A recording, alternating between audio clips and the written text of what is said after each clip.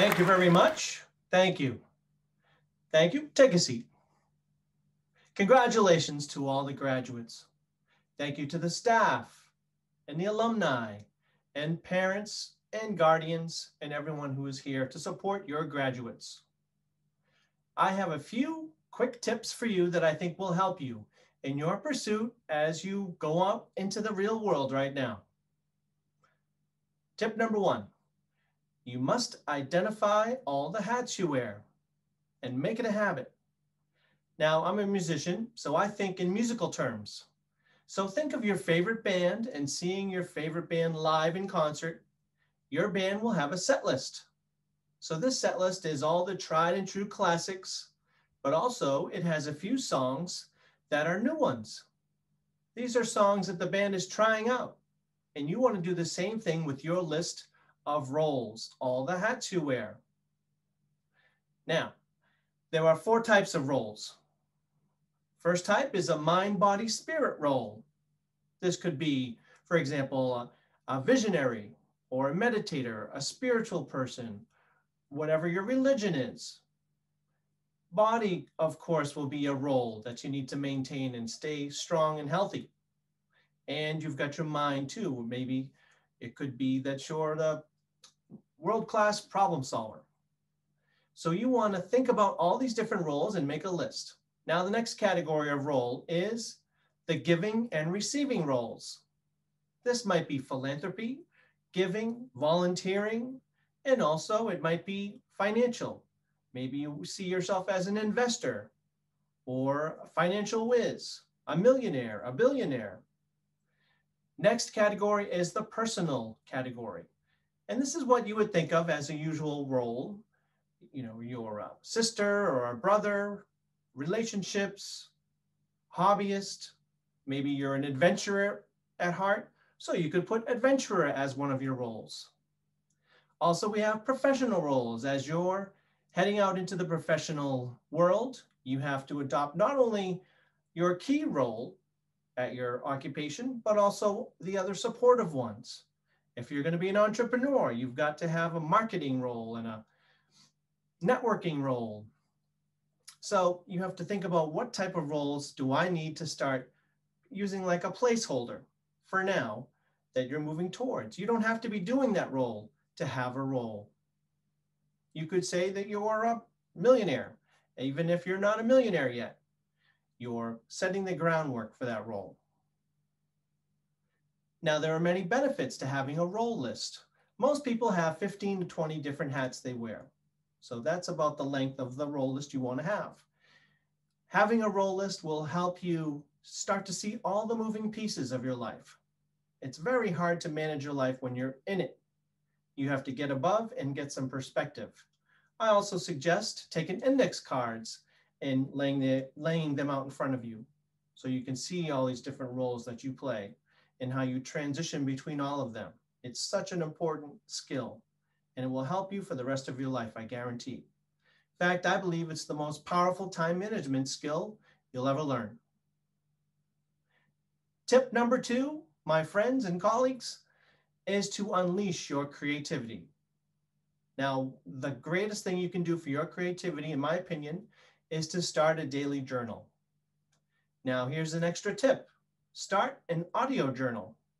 This one will save you a lot of time from typing or writing by hand. You can still do that if you'd like, but think of this. Throughout the day, have a notebook and you jot down phrases, things that come up, thoughts that are unique to the day, experiences, in shorthand, just little bullet points, or you could talk on your phone or whatever, capture it however you want. Then at the end of the day, get your recorder or your phone, just say the date and just blab about the day. It takes 5 minutes and you'll have an excellent record of each day of your life. You'll capture those high moments and the low moments too of your life. And then it's a great reference resource too. You can look back and go, well, April 16th last year, what did I do? 5 years ago on January 3rd, what was I doing? And it's an excellent way to keep track and keep organized. And journaling really helps you become more creative because you start to develop this attitude of gratitude and you have that expectation that each day you're going to have good ideas to write about and to explore, to talk about. So it's a really powerful thing to try. Also, there's an exercise I suggest called word salad. Start to be aware of new vocabulary words. I call them color words, kind of uncommon words. And they make your experience richer and make you more colorful and more expressive. What sounds better? The dinner was great or the dinner was scrumptious? Big difference in emotion between the different choices of words. Also, I suggest consume the news, read newspapers. I read 3 newspapers a day every morning, like clockwork. Now you're going to have your own system, of course, but no matter what is your focus area, if you're a psychology major, you could read the entire, scan through the newspaper, all kinds of stories from around the world will have some way to react and to interact with what you do, your mission. I look at the news as how can I help? I never get down about the news. I read it with a notebook right at my side and I say, what can I do to help? And I suggest you do the same. Also, it's a great habit to cultivate your passions, hobbies, and interests. You always want to have interests on the back burner, things you're trying out. A lot of times I talk to people and they don't have many interests, no hobbies, no passions. You've got to focus on them and make it a habit that you're curating that list of passions, hobbies, and interests. Sometimes an interest will become a hobby that will become a passion. Interest is something that you just have some interest in. It may fizzle out, but it may build. A hobby, of course, is a hobby. And a passion is something you can't live without. So always have that list. I suggest once a year at least, make a big brainstorm list of your passions, hobbies, and interests. Steve Jobs was very passionate about calligraphy in college. In fact, this approach to the visual representation of emotion became a very key element of his marketing for his company, Apple. So you never know where it could lead.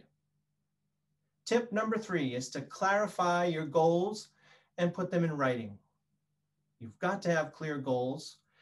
Now, I have 2 types of goals that I suggest you have. Action goals and statement goals. Action goals, of course, is going to require some kind of action.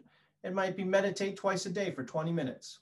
Very clear, very precise, measurable, and the statement goal might be, I'm a visionary, or I earn X dollars per month. I'm a black belt in jiu-jitsu. So it's very clear again, and I suggest think big. Don't be limited to what you are already experiencing.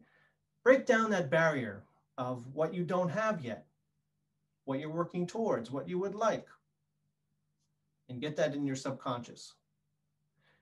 I have one more tip, and that's to have a system for managing your large projects.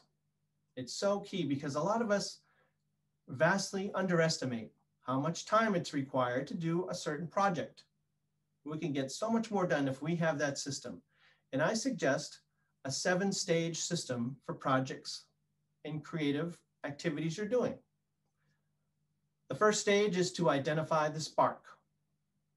Now that's getting that emotional connection with your project. It's so key. That's why it's number 1. It's going to drive you through the completion of the project. If you don't have that emotional spark, what makes you excited about this project? What makes you feel good, like a trigger? That's what you need to focus on, is identifying the spark. Now, stage number 2 is called the gathering stage. Now, this, of course, Twyla Tharp, the great choreographer, described her gathering stage technique. She just took a big cardboard box, slapped a duct tape label on it, and just started tossing stuff in there related to this project. That's the gathering stage. You don't have to make it very complex, okay? From resources from all things, books and movies and magazines, conversations, people, anything that can help you with that project. Stage 3, the brainstorming stage. Ask questions, millions of questions, as many questions as you can come up with. And this will help you start to get the ideas flowing. Stage 4 is the structure stage. This is the brass tacks of the project. If it's a book, how many chapters are there? If it's a musical piece, how many movements? This sort of large structure thinking can come about after you've done those other things. You've identified your spark and you've gathered your resources and you've brainstormed. Now it's the structure stage. And throughout your project, you're going to have to alternate between zeroing into something specific and backing out and seeing the bigger picture all the time, spiraling in and spiraling out. Stage 5 is the action stage. Of course, this is when you're going to roll up those sleeves and do the actual work of the project. A lot of people have the problem of starting right in at the action stage, and then they wonder why they get blocked and they're making limited progress. You haven't done the groundwork. You haven't set everything in motion in the proper sequence.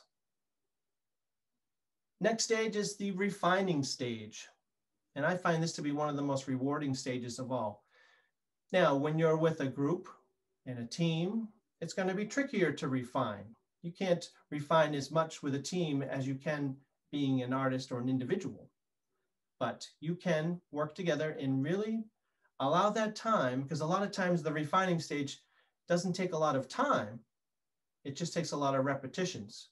And you keep swooping back and trying to make it sparkle even more and more and more and more. It's really rewarding. And the final stage is the celebrate stage. That's when you celebrate completing your great project. You're going to have a half a dozen large projects going at any given time throughout your life. You might be building a deck or an extension on your house or whatever it is, okay? Planning a vacation, planning a wedding, planning an anniversary party. All of these are large projects. Writing a book, putting together a website.